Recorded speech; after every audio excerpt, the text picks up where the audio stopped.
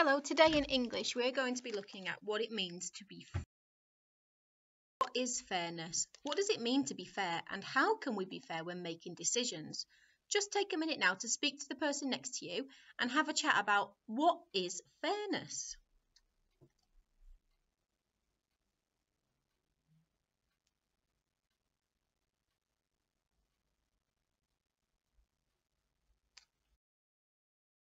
The definition of fair is treating someone in a way that is right or reasonable, or treating a group of people equally and not allowing your personal opinion to influence your judgment. Have you ever had a time when you feel like you've been treated fairly or unfairly? What was it and why did you feel that way?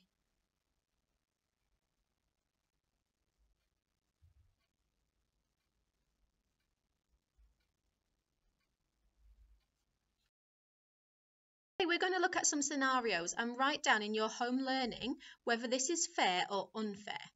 Is this an example of being fair or unfair?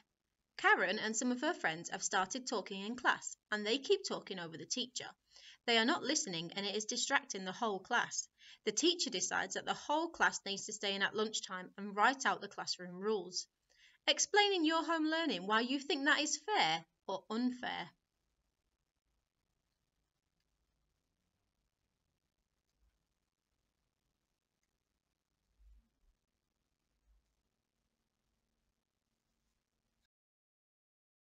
Now write about something that you think was unfair and explain why you think this. So have a think in your mind of a time when you feel like something was unfair or you were treated unfairly and why you think that, and write it down in your home learning record or a notebook.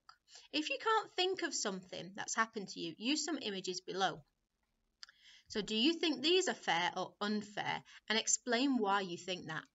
So a group of children are playing a game at playtime. They don't allow one person to join in because they've got different coloured hair.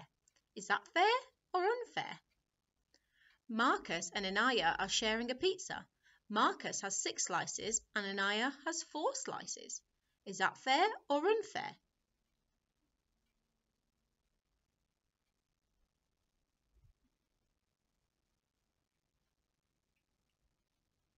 You should now write down some scenarios of fairness and unfairness in your notebooks. Remember to reason as to why you think it was unfair.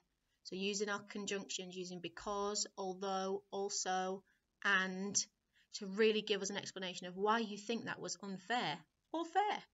And I'd love to hear them in the Zoom later.